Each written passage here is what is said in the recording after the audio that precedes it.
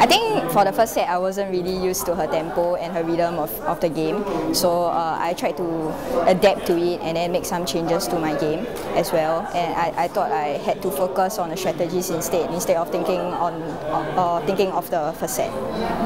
My opponent just came back from the Youth Olympic Games with a 4th placing. I think I was well prepared, and that made the difference.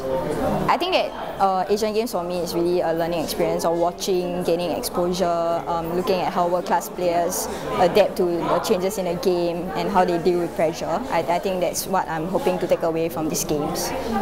For my style of play, it's very vital to stay calm and cool.